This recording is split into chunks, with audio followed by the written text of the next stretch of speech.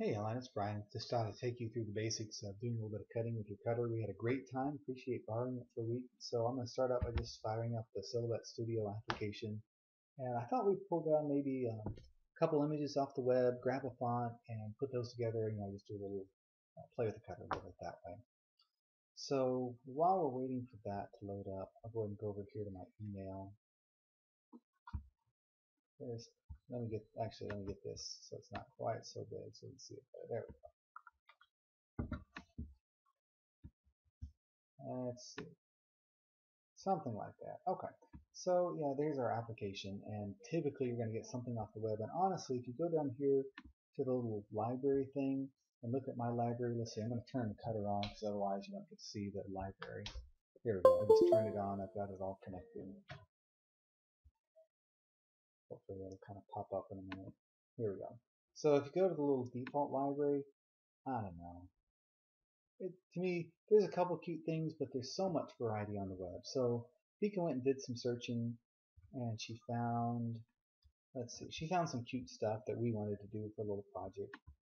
So I'm just going to click on those, and these, of course, are all free downloads. Here's a little seahorse, and let's see, a little doily, and then here's an octopus. So, just kind of some fun stuff.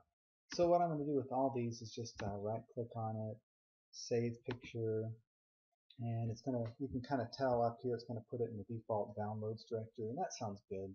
So I'll just click save on this one. Got that one done, so I'll close it.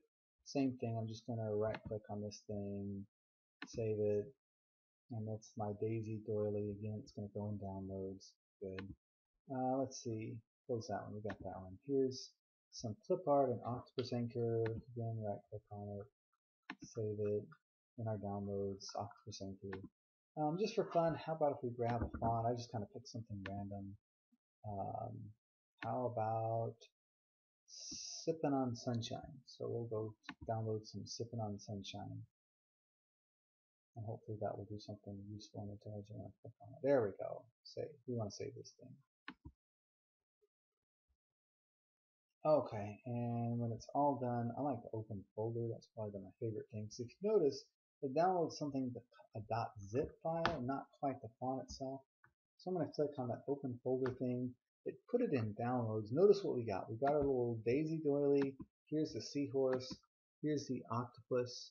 Oh, you know what? The octopus is not so happy. I was not being careful. This is a PNG, not good for cutting, versus an SVG, exactly what you want for cutting. So I'm going to have to go back and think with octopus at least a little bit, I think. But I'll get to that in a minute. This is something, and if you look, this is a compressed file. You can't use that directly, but what you can do is click on this little extract button here and just extract all, and what it's going to do is create another directory called Gavin, whatever that is.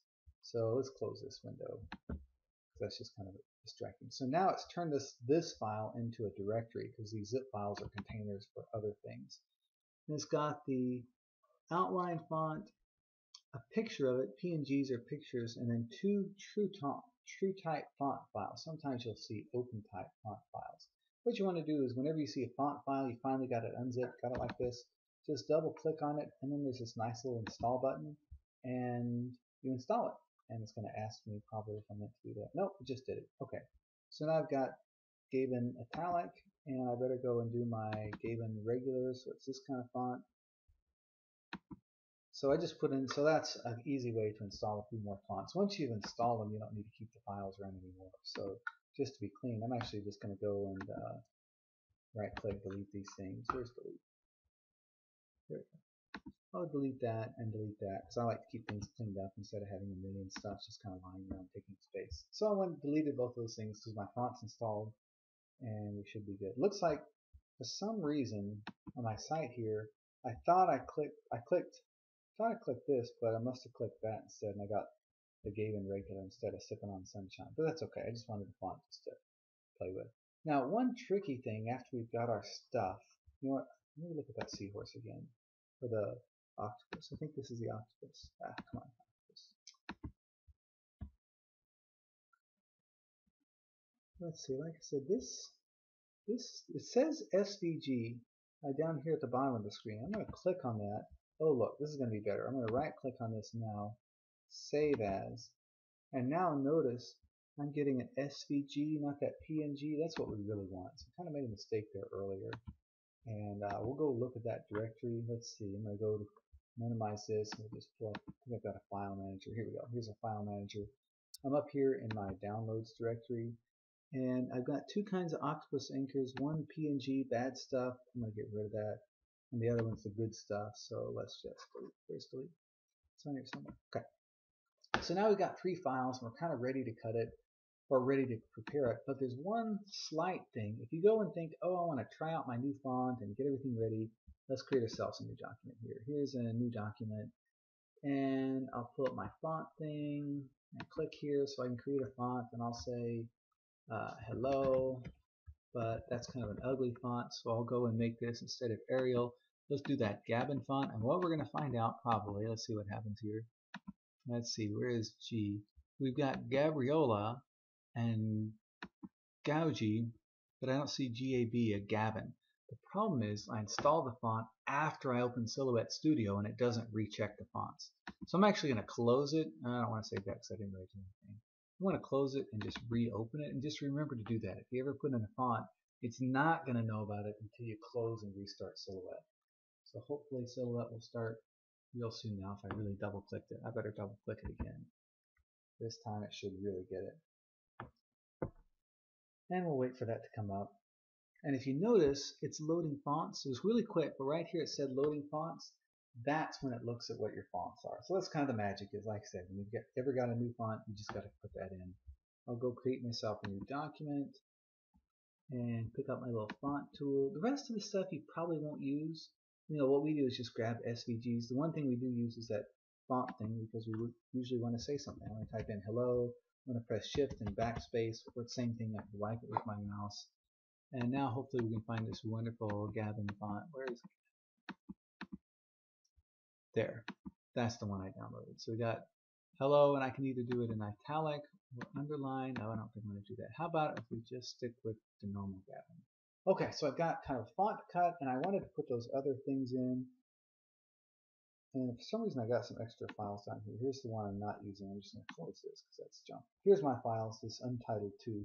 I'm going to go and do a file open because I want to pull in those SVGs. And right now it opens the downloads, but in case you don't happen to be there, it's a long path because it would be nice if it were in somewhere like libraries, but downloads doesn't show up in your library. So what you probably have to do if you ever get lost is go to your computer. It's C:\users ln downloads. So it's kind of a long path, but that's where all your downloads are going to show up. Hopefully once you're kind of here, you'll be in pretty good shape and you won't have to navigate it too many times. But I'm going to pull in our little doily here. Oh, what did I do? Double click on my doily and open that. And click. Come on, that's there. So there's my doily. Notice it put it in a different document. I got this one over here. I got my doily over here. I'm going to go just open this. Going to open. Here's another openy thing. There's my seahorse. I'm going to open my octopus anchor. So now I've got all 3 of these in, but the thing is they're all in 3 different places and I really want to cut them on one piece of fabric. So I'm just going to click on it and then right click and do a copy. And then I'll go over here to this one. This is the one where we kind of got stuff, and I'll just right click paste it.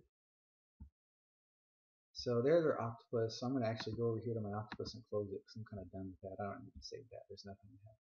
Same thing. I'm just going to click on my seahorse, right click copy, go in here, right click paste it in. I'm not too worried about where it ends up right now because we can always kind of like click and drag and move stuff around. We'll kind of arrange it and resize it in a minute. So let's see, we got a seahorse copied in. Nope, don't need to save that. Here's our cute little doily. Click on it, right click, copy. And we'll put our doily in here, right click, paste it somewhere. You can also control V paste, whatever you want. I'm just going to drag that a little bit just so it won't be quite as annoying. And let's close it away. Okay, so now I've got a cute little file. I'm like, oh, I'd like to cut this on some kind of fabric. First question is, how big is your fabric? Over here, there's this design page settings. And one of the really useful things is you can pick your cutting mat. We're using that one that you gave me. And this reveal lets you kind of fade in that grid underneath it. And that is really useful because that's a 12 by 12 grid and you can literally just count on the thing what size your fabric is and where it's going to fit. I'm going to just pretend I've got a 9 by 9 piece of fabric or paper or vinyl, whatever. I got a 9 by 9 thing there. So obviously I'm going to have to do a little bit of resizing. So I'm just going to grab corners here and just kind of see what I can fit in. I'll see if I can, I don't want to put things right next to the edge because I may not be able to get it all exactly lined up.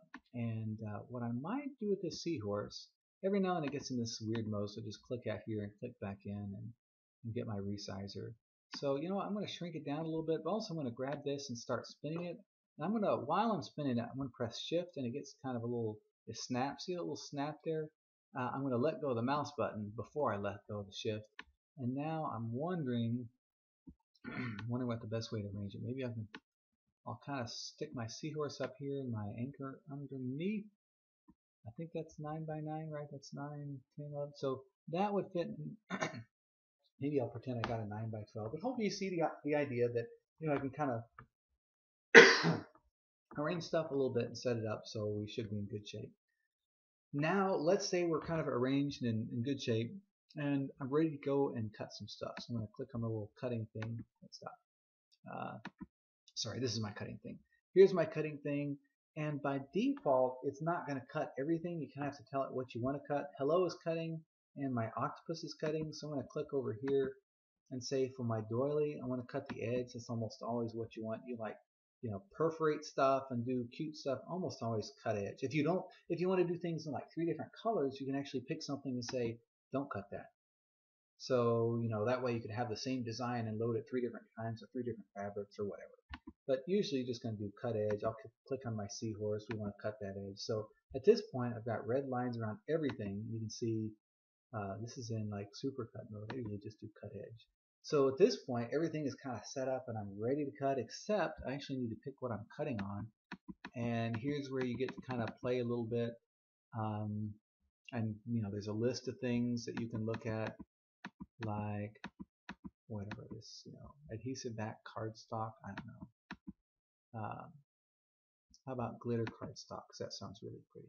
Okay, so we're going to cut on glitter cardstock. And it says that to cut, I need to click my blade to 6, and it's already got kind of speed thickness and all. Hopefully it just works, and if not, Google around and try. But before you do anything, there's this really neat little test cut thing. You click on that, assuming your silhouette's connected and it's ready to go, and it cuts a little square with a triangle inside it wherever your cutter blade is. There's little arrow keys on the Cameo itself, and you can press the arrow keys and move the head around until you have a little scrap plate or a blank place, and then click the test cut button and then it'll cut it. Just beware, after you've driven around with those cursor keys, you probably want to eject the thing and reload it, because when you click cut, it's not going to know where the blade is and do weird stuff. I think that it'll not know where home is. So you want to eject it and reload it. When you're ready to cut, you go over here, send to Silhouette, and here's a fun thing. Every now and then I plug in the cable and it's like, I can't find your Cameo and I don't know what you're talking about. So I click that little X just to get rid of this one. It found this one, and if it doesn't find it, just unplug and replug a couple, sometimes 3 times, and you'll see it finally make a happy boop boop and come up, and I don't know, just kind of don't give up. Just unplug and replug until it sort of shows up, and click off X on the stuff that's not ready. And then you click start and enjoy the show, because it'll cut away and do something great for you. A couple things just to note in terms of navigating and where I was. This is the places where I usually go is this design page settings, because I link with my grid viewability. I go to this because you need to pick the cut, and every now and then it does something kind of weird and annoying. Remember, there used to be that nice test cut symbol, and now it's gone? It's because the software hates you. I found if you click on this again, even though it's already selected, it'll tell you what you're cutting, and it'll give you the test cut thing back. But you have to re-click on whatever thing it is you're cutting, and so that's a minor annoyance. And like I said, the other, besides that, the other thing is right here. We actually do the cut and just plug and unplug. Hopefully that's been helpful. I'd love to see the cool stuff you come up with and cut, and hope it's been helpful.